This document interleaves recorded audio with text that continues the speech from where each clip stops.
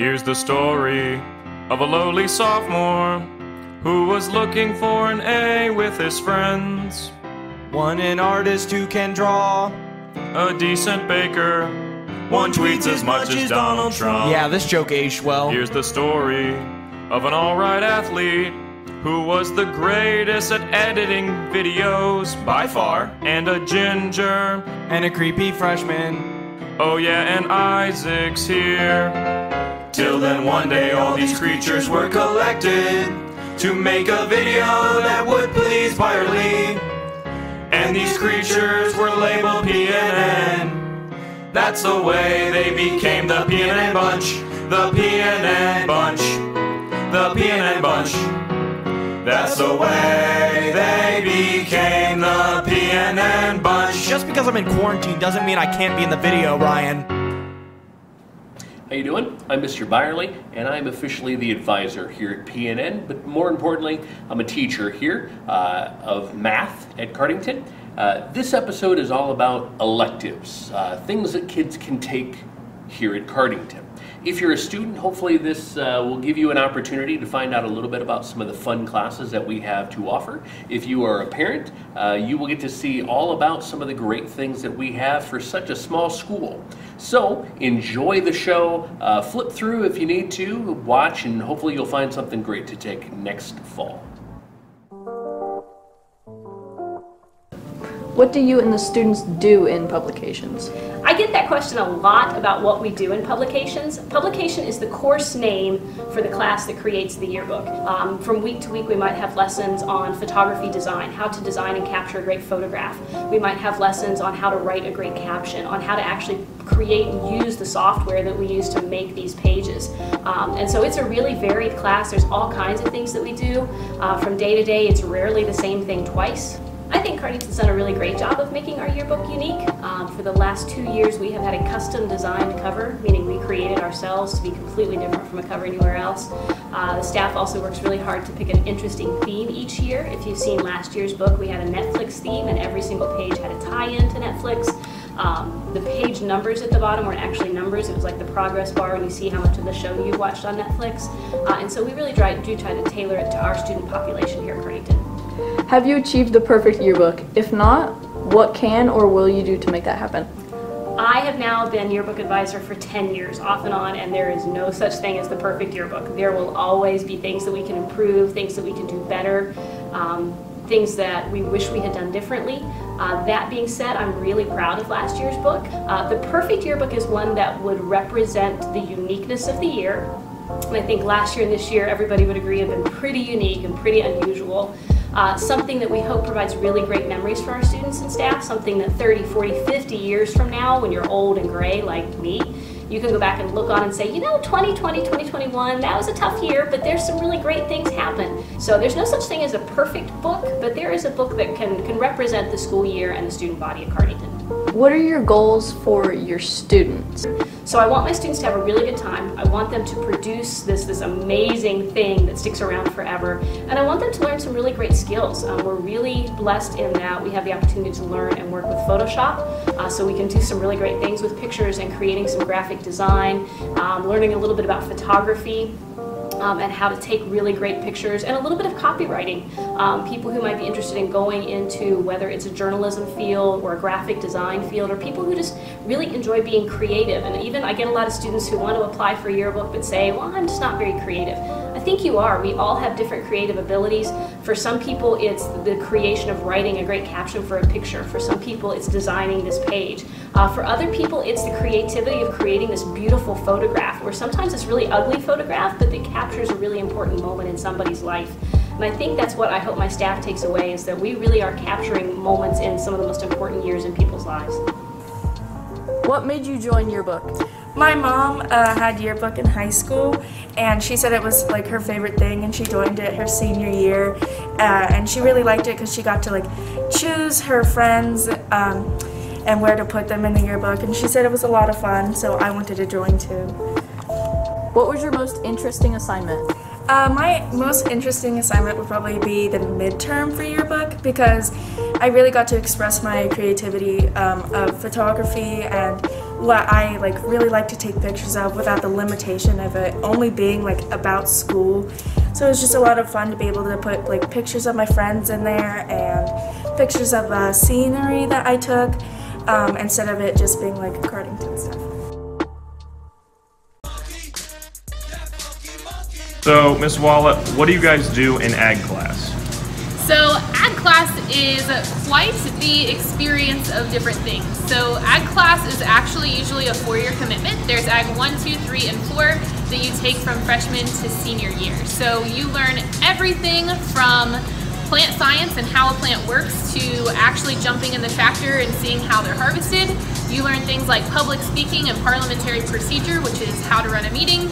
We dissect uteruses, whichever the formal name is, and learn about livestock reproduction and nutrition and the way that the body works. Learn about welding and woodworking and plumbing and electricity. We learn about hydroponics and aquaponics, about ag business and the commodity market. We visit our school farm, which is 64 acres.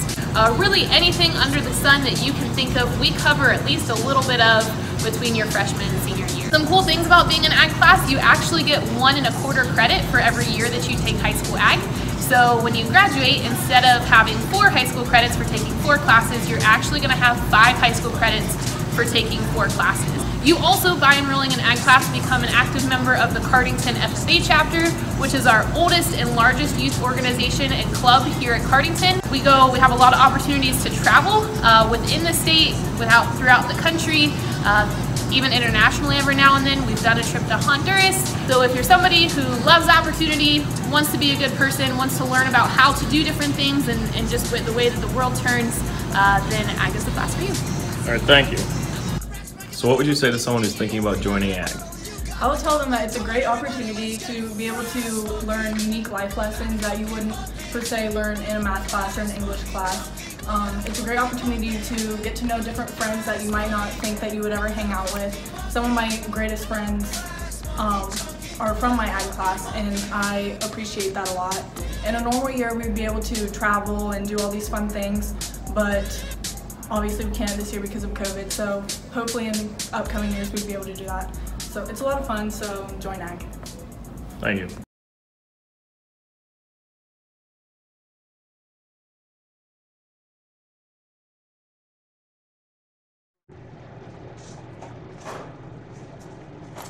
Why would you suggest someone to take Art 1? Well, part of the Ohio high school curriculum is you've got to get some sort of art to graduate. So my class is one of the options that falls under some of the music and band. It's a general class, the Art 1 class. We like to do a lot of drawing, painting, printmaking, sculpture, ceramics. So it's a real good basic background of a lot of different styles and techniques, and just kind of helps you focus and realize, what you might be interested in if you want to take art after that. What art techniques might you learn in Art 1? A lot of different drawing techniques, hatching, cross-hatching, how to shade, painting. We do a lot of watercolor techniques and advanced kind of procedures with that to learn how to apply the color to a canvas and mix and match. And we try to do a lot of printmaking techniques. It's usually a styrofoam kind of drawing into that and printing images off of it and stuff, just to kind of find regular everyday objects you can do printmaking with. What are some positives about taking Art 2? I find that usually if a student comes into Art 2, they are more at a choice at that level, that they want to be in there, they've found something they've enjoyed. We go along the same lines as Art 1, where we do a lot of different styles of art, but we kind of up the skill level, the vocabulary, and get a little bit more in depth and do a lot more research before we do projects. Often it's a really nice break in the day for students that are in classes that are more academic and doing lectures and book work. It's a chance to just kind of be creative and kind of find your own way and get to use your imagination a little bit. What might you learn in Art 2? One of the styles, one of my favorite projects, we do a monochromatic project, which basically is taking one color and mixing in black and white to get all kind of different shades.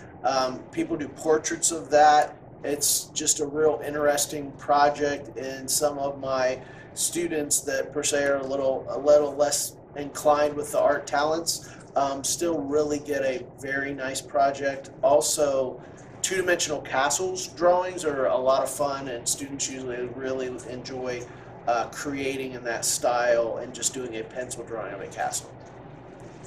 All right. Thank you for your You time. are welcome.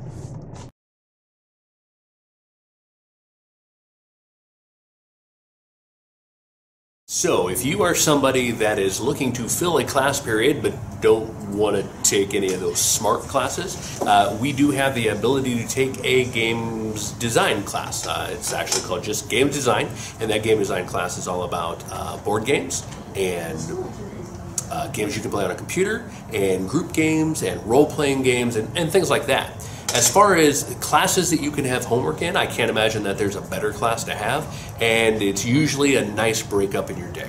Things that you can do that are very, very fun, and you don't mind so much when you have to go home and do some homework. Mobile game design is a different class, a little bit harder than game design class in that we are designing games that you can actually play on your phone. We use a program called Game Salad, and you learn all about coding light, shall we say. You're going to learn how to make games, and a lot of people spend a lot of time coming up with great games that look a lot like other games. Others people, they just try to make games that are as hard as possible just to infuriate their friends. Whatever it is, mobile game design is a great class, but does take a relatively intelligent soul to do, because it ain't as easy as you think.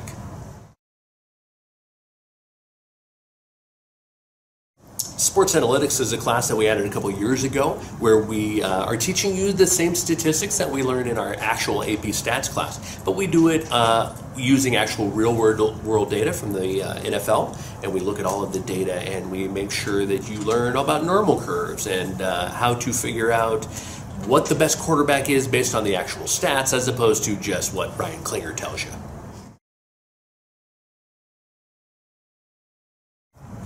PNN is our yearbook class, but it's for video. We hope that in the years after you graduate, you'll have some place where you can come back and see videos of you and all your friends when they were still in high school. We try to make videos that cover everything that's interesting at Cardington. Unfortunately, most of this year was all about quarantine, but we also talk about a lot of the cool sports and stuff that go on here. We also inherited a kind of a pay-per-view broadcast thing that we do. So if you are interested in broadcasting, if you are interested in talking on a mic, or if you're just interested in making some fun videos that people would really like to watch, PNN would be a great class to join. Make sure to talk to me, come by, ask somebody that's in the class what it's all about to make sure you know what you're signing up for, but otherwise, it's a really good time.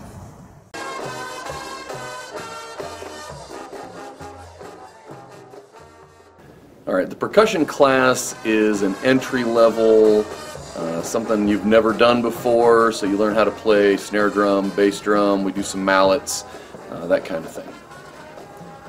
Theater Tech is about the supporting things that go into making a theater production. So for example, when we go to build a set or do that kind of thing, we've done that with the Theater Tech class. So we learn sort of how everything works in the theater, and then we use some carpentry skills to assemble and paint some of the stuff that goes in there. So that's pretty much what that is. It's about the supporting stuff that goes into making a theater production.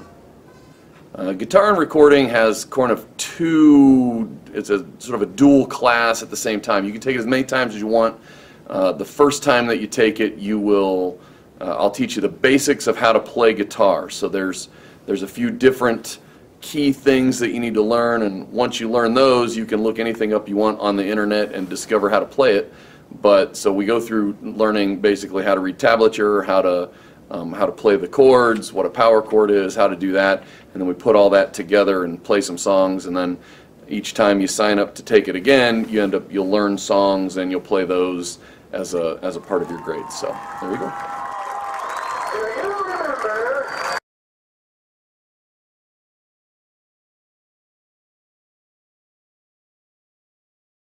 Okay, we do a lot of things, but the main purpose of positive leadership is to remove all the barriers that get in the way of a good education. Some of those barriers are student attendance. If they're not coming to school, they're not going to be here to do the work. Another barrier would be their mood, so we learn to manage our mood better. Another barrier would be drugs, alcohol, and tobacco. We talk about the risks and the dangers and trying to decrease use if there are people who do use. Another barrier would be your school smart strategies. Are you using the right study strategies? Are you doing your homework? And if not, we try to talk about some strategies that will help us be better students. I've enjoyed them a lot, actually. Some of the things we learn in that class I actually put into use in real life, and they do end up helping you. So I enjoy it. I actually like them a lot because it allows you to have social interactions and also understand like how to take care of yourself mentally and also physically, and helps you become a better person. And it also, again, allows you to have more social interaction, which helps you become better friends with other people. I think people who would be interested in positive leadership would be the kind of people that might be going through a rough time and might need help or guidance into kind of making it through high school and learning different life skills and lessons and all that. Probably people who maybe have a hard time making friends or are not very good at social interaction, so they can get that experience in like how to become better at social interaction and talking to other people.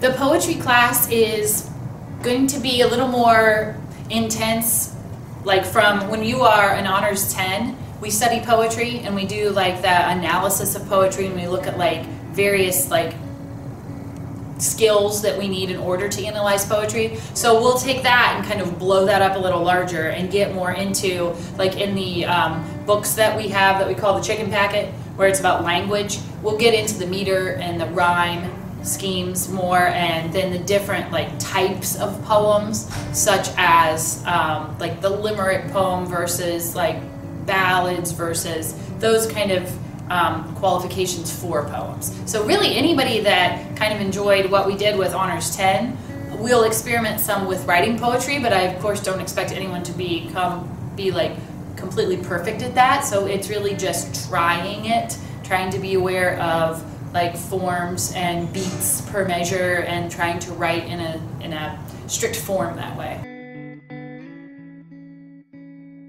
It's probably a little heavier on the analysis part than it is the writing, because I mean I myself am not necessarily like somebody that is super accomplished at the writing of poetry, so I'm not the best like set up to say, oh gosh, you should have done it this way. But we will have the opportunity to write poetry and write it within those strict guidelines and forms, just to try it basically. But it's not like you're going to get it at 0 because you didn't do it right. It's more like you gave it a good try.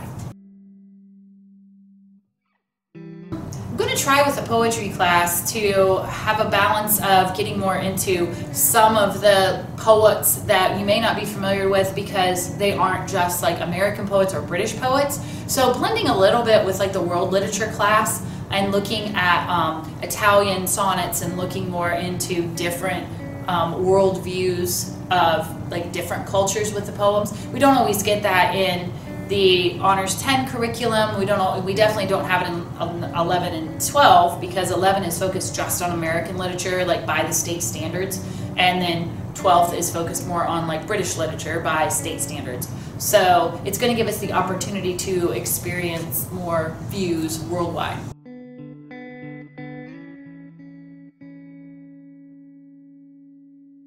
Communications is essentially a speech class, and if you are comfortable giving speeches, certainly you would enjoy speech class, because we have different types of speeches. We have the expository speech, where we teach how to do something. We work with formal debates and understand like the debating process. Then we also give kind of more informal speeches, especially at the beginning, where you're just introducing a member of the class. So we try to like slowly work up to being in front of the classroom by yourself and having an organized speech. And certainly people that aren't comfortable getting up in front of others should take speech class, because usually the class is maybe 8 to 15 people. So it's a really good way to get up in front of others and speak in front of others if you're not comfortable with it, because it's a small group and they're all definitely going to have to experience the same thing. One of the first ones we start with is just interviewing a member of the class, and then we also move into things that are a little bit more easier at first, where they're more informal, like a narrative speech. You tell a story, so you just get up and tell a particular story. Then we kind of slowly move into things that are more specific in terms of their style, such as a humorous speech. What's the best way to deliver something that you're seeking to be humorous with? The persuasive speech, how do you need to structure? What do you need to use with your language and your style when you're trying to persuade someone? Then that leads into like a formal debate where you're in a small group and you actually run like the two sides of the debate, the affirmative and the negative, and have like your rebuttal period. So we start like with some more informal and shorter speeches, and then we work up to the very kind of formal, organized.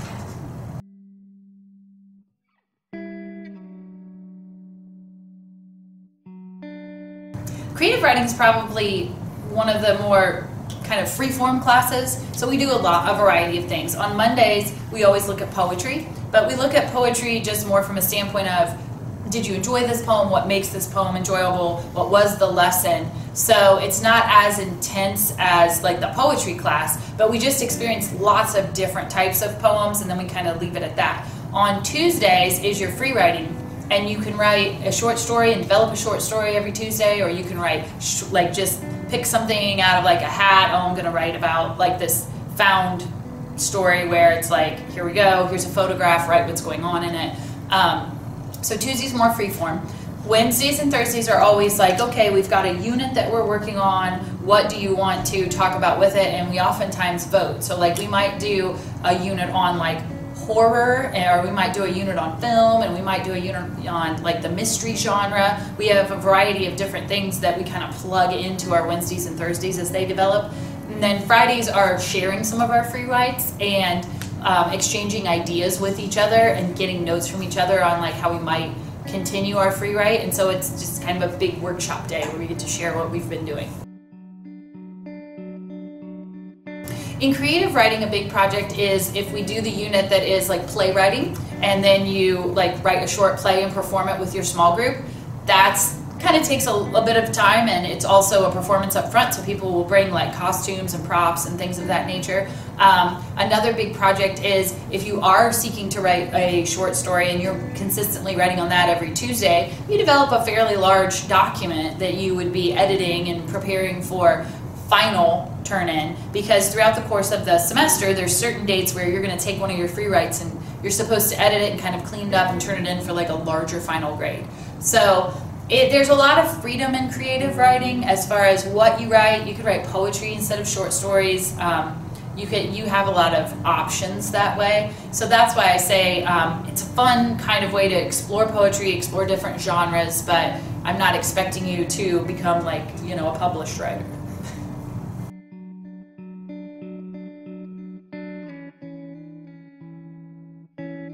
I'm pretty excited about world literature because there are so many things out in society that we aren't quite as knowledgeable regarding because they aren't American or British based, and a lot of our textbooks kind of focus on like the voice of those types of history and literature. So with world literature, we'll get to experience more Greek and Roman and Italian and Dante's Inferno and Chinese and Japanese and Russian, and like the poems and short stories and voices of different time periods and different cultures that you don't normally get necessarily with the textbooks. Alright, so there are two different electives that I teach, and one of them is called The Hero's Journey. It's based on Joseph Campbell's theory that all stories follow the same outline. So we talk about the 12 steps of the hero's journey. We apply it to the very earliest stories that were passed down through generations, and we also apply it to our new stories and our new movies. So that one's cool. I also teach, and this is brand new, a Gothic and horror literature. And so we talk about all the elements that are in Gothic and horror literature. We read a lot of short stories, and this year we read Frankenstein. I don't know if we'll read that one again this year, or we'll go to Dracula or somewhere else, but I can do what I want, so that's how we work with that. Hi, I'm Miss Ebert, and I teach World War II through Film and Lit. I highly recommend that you take the class. We do an interactive notebook where we cut and color and bring World War II to life through notes and readings and activities. We'll read a graphic novel called Mouse, and we watch a lot of awesome films and have some pretty cool discussions about this really important time in American history. I give my class 2 thumbs up. You should take it. Hola, I am Profe and I teach Spanish 1, 2, 3, and sometimes 4 if there is one. Spanish is a class where you learn Spanish. We also learn music, and we learn about the culture of Spain and Mexico and the Spanish-speaking countries. So it's a little bit of everything. It has some fun things, some grammar, some reading, some speaking, and dancing and art, and it's a little bit of everything. Somebody would take Spanish if they want to learn another language, dance, sing, and all the fun things that you don't get to do in normal high school classrooms. Adios.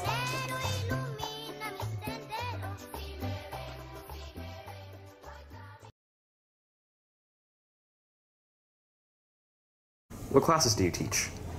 I teach Introduction to Health Professions for freshmen and sophomores, and then for juniors and seniors I teach Sports Medicine, Anatomy and Physiology, and Medical Terminology.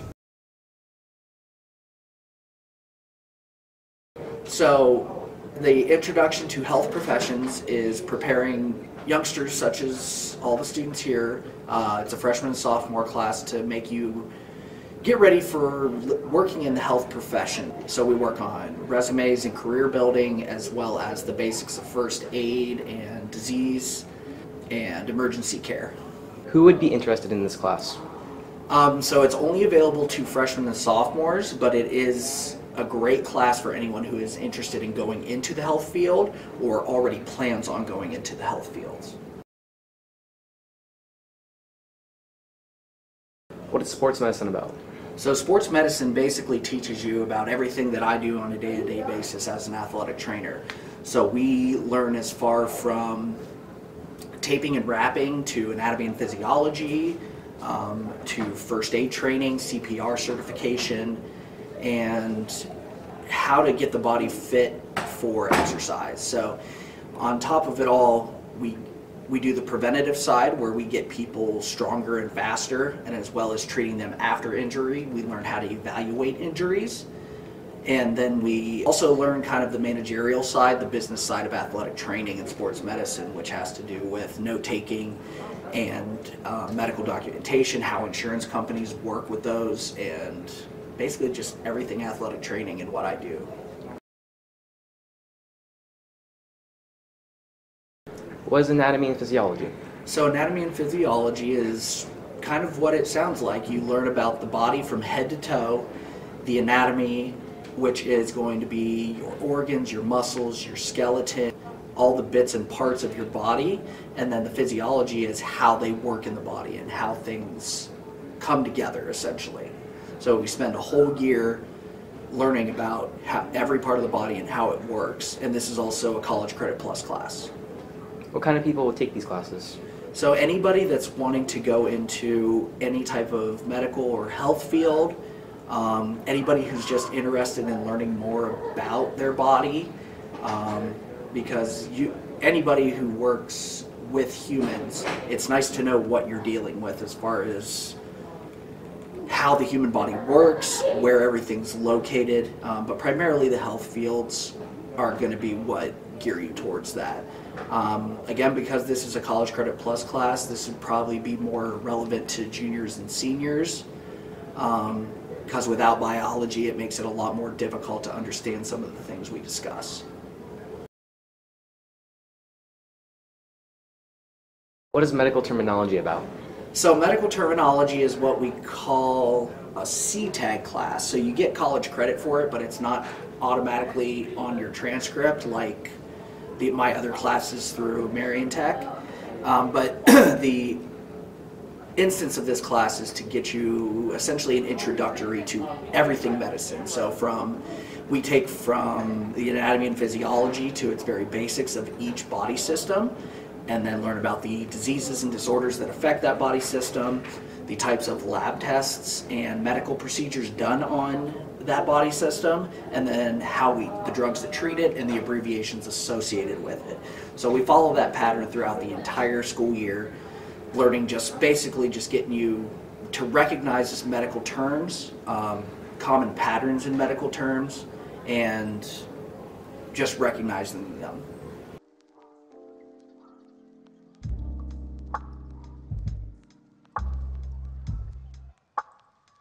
Well, I think we're really lucky here at Cardington that, especially for a small school, we're able to offer a lot of really fantastic science electives that I personally think are really interesting. So I'm going to talk about some of those electives, at least that I teach.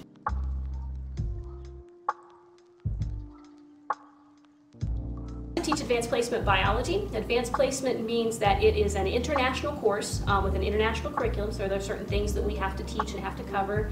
At the end of the course in May, if you choose to take an international exam, you can receive college credit for it. It is a weighted course, which means you get extra points on your GPA if you take it. It's also an advanced science.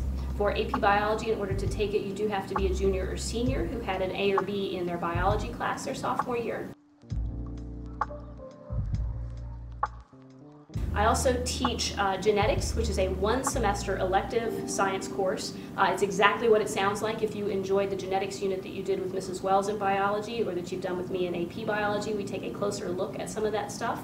Hopefully we'll be doing some experiments next year. We'll be crossing some fruit flies and really making everybody crazy with flies in the school. But we take a look at different genetic disorders, how different traits are inherited or not inherited, and what kinds of problems or benefits mutations can cause.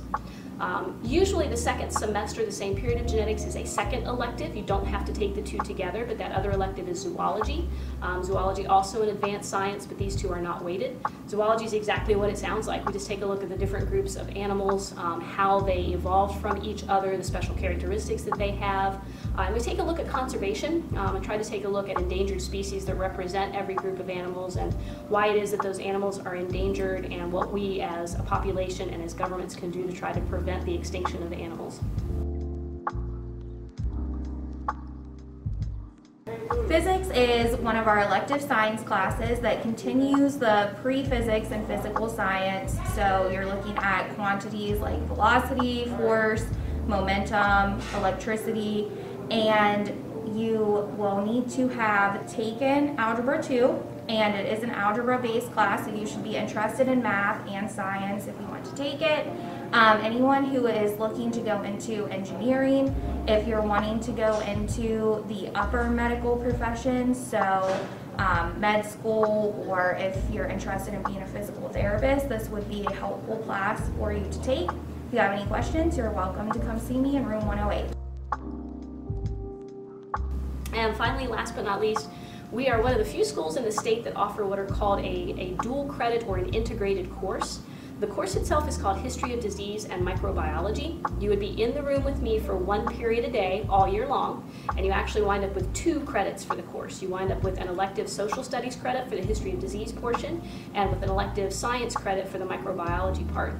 And it's exactly what it sounds like. We start off with a real brief history of medicine. What did the ancient Greeks and ancient Chinese think about medicine, how that changes in the 15, 16, 1700s, and then how medicine has changed so much, especially since World War I.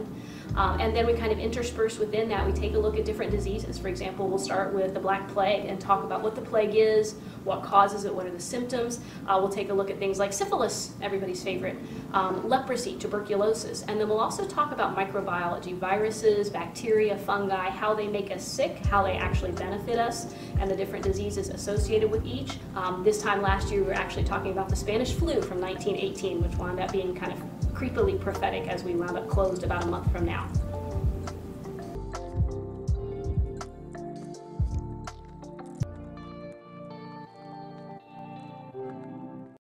Thanks for watching this episode of PNN. Hopefully you found something that you can be excited to take next year, or if you're a parent, something that you can nag your kid to take. Whichever the case, we hope you enjoyed your time here with us. Thanks for watching.